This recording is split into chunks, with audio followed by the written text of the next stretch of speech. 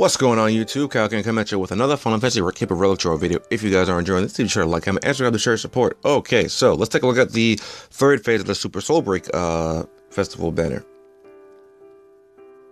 Did I click it? Yeah, I did. Okay, so no, stop.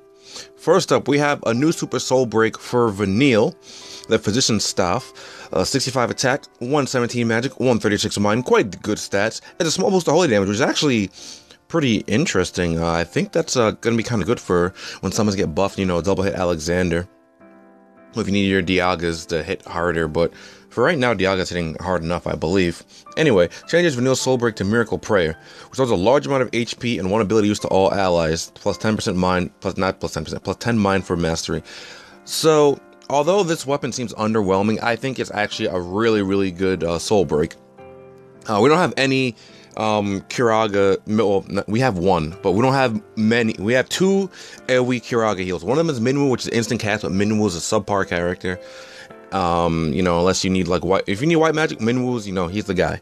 But if you want like a versatile character, like this is actually really good on Vanille. It doesn't have a really good secondary effect. It's okay. Restores one ability used to all allies. That's not the best thing, but it's not the worst thing. I think I much prefer this over having re-raise though, as a secondary effect to a white mage.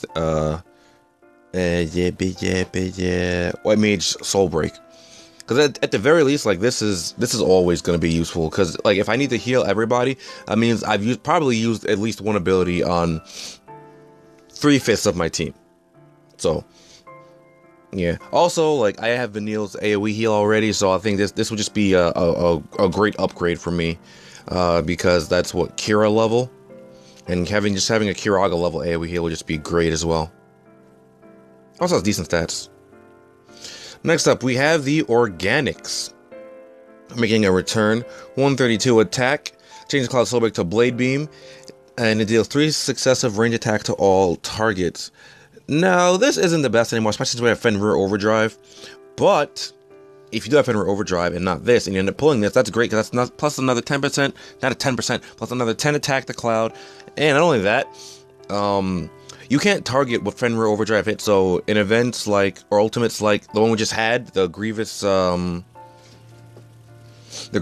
this is actually really good, over, Fenrir Overdrive, for the initial hits at least. Because you could actually get significant damage on all 3 of them at once, as opposed to, you know, just randomly hitting them with your Fenrir Overdrive opening attack. So it has its uses, but like this really isn't that great anymore. I would not advise pulling for this at all. Next up, we have the Machine Gun Laguna Super Soul Break, making a quick return actually, because it was just released in the Final Fantasy VIII event. 124 attack. I'm pretty sure that's quite high for a gun. It's obviously a ranged weapon. Changes Laguna Soul Break to Desperado. Deals 6 range attack to all enemies with a high chance to slow them. Now, that that's 100% chance to slow. So I think it has a high chance in case the boss is immune to slow, so people, you know, don't start complaining. But yeah, I think this is a really great Soul Break on a pretty good character as well. Having this would have helped me out a lot in Grievous Sacrifice, but you know what? I ain't have it, so I had to suffer a little bit. And it's fine, because you guys like to watch me suffer. Okay. Next up, we have the Maduine's Horn for Terra. 60 attack, 135 magic, 69 mind.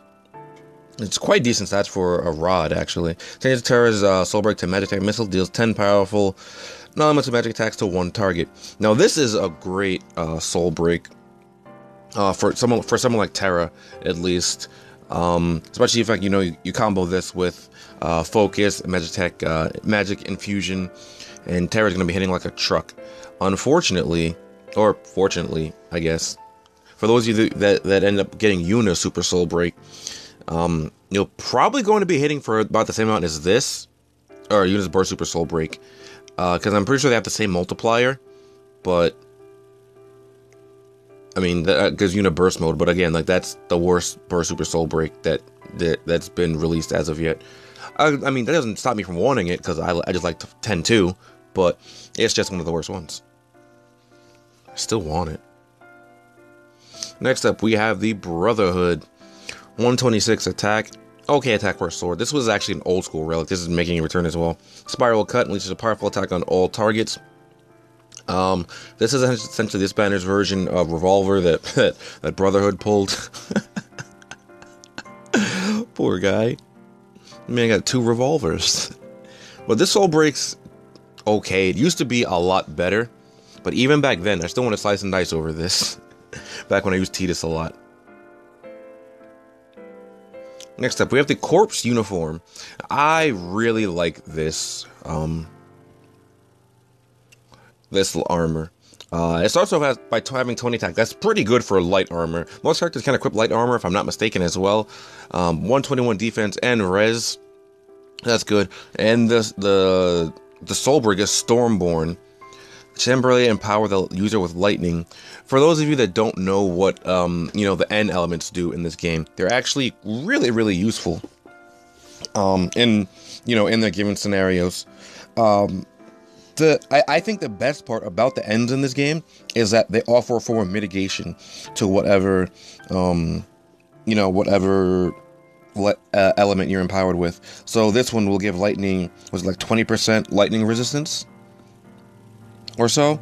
It also it also gives all her attacks lightning element, or rather it gives her normal attack lightning element, and then it powers up her lightning elemental attacks such as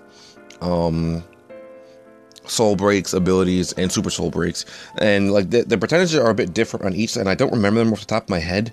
I'd have to look them up again on Reddit, but it shouldn't be too hard to find them. But I think it's a really good soul break, along with being light armor that has plus 20 attack. You don't really find that on light armor all too often. That's quite good, and a lot of good characters can equip light armor as well. You can find light armor more easily equipped than heavy armor, so that's always a boon. Next up, we have the Zantetsuken for Gilgamesh. 137 attacks. It's okay attack for a katana. Changes Gilgamesh's Soulbreak to Repentance. Deals 3 physical attacks to the one enemy. Grant the user Protect, Shell, and Haste. Now, I don't think this Soulbreak is too... I don't think it's good, but I don't think it's bad. I think it's okay. It's not a bad Soulbreak by any means. It grants Gilgamesh... It does 3 attacks. It grants Gilgamesh Protect, Shell, and Haste. That's good for self-buffing. Would have helped me a bit in Grievous Sacrifice, but we don't talk about that right now, alright? But it's just... all his Soulbreaks seem to be 3 attack, which is just a little disheartening. I think he just got his Burst Super Soulbreak in Japan, though. I'm not sure what it does. I was reading about it last night when I was dead tired. Oh, wait. I don't mean by last night. I mean, 6 in the morning. But yeah, he just got his Burst Super Soulbreak in Japan. Those of you that lurk on Reddit probably know what I'm talking about. But those of you that don't, well, you'll know at some point. It's also very similar to one of Zell's soul breaks. It's actually the exact same thing as one of Zell's soul breaks, except Gilgamesh is just a better character. I can't really say he's a better character, because he's a more flexible character is what I should say, because by saying better it makes it seem like Gilgamesh does what Zell can do, but better. But he's just more flexible, so he's has a lot more usefulness all around. I do like Zell though. Next up we have the Yoshimitsu. 125 attack. It's a dagger. Then it's Thancred Soul Break to or Thancred. It's a Thancred or Thancred. Thancred. What? Than, right? Because yeah, THAN. Than. I don't know. Deal 4 physical attacks and temporarily lower the defense of one target. Now I think this is armor breakdown. This is okay. If I pulled this, I'd probably be a little upset because I don't use Thancred at all. If I had this, I might think about it though. I might use him as a secondary damage dealer. I don't think the multiplier is too high on this because this is a quite old soul break.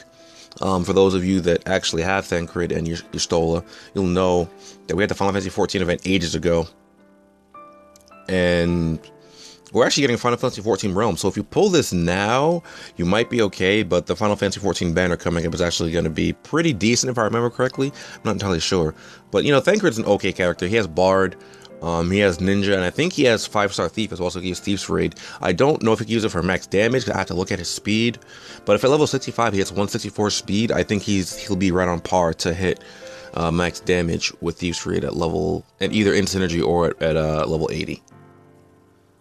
At least that's what That's what Riku and a few other characters are at. Riku, I think Locke, and Zidane. Anyway, finally, we have Fang's Glaive. 137 attack for a spear, that's quite good. Deals 5 ranged physical attacks to random targets with a moderate chance to blind them. This actually would have helped out a lot as well on the previous Ultimate fight, along with Sephiroth's Shadow Flare, but it's an okay Soul Break. I mean, I like it, or rather, I want it just because I like Fang, but it's really not, it doesn't really have all that much usage, to be honest, but like where it does have its usage, it definitely shines. So that's the thing. Anyway, let's do the 100 gem draw, get a 3-star, and then I can move on with the rest of my day, or take a nap, because I am tired.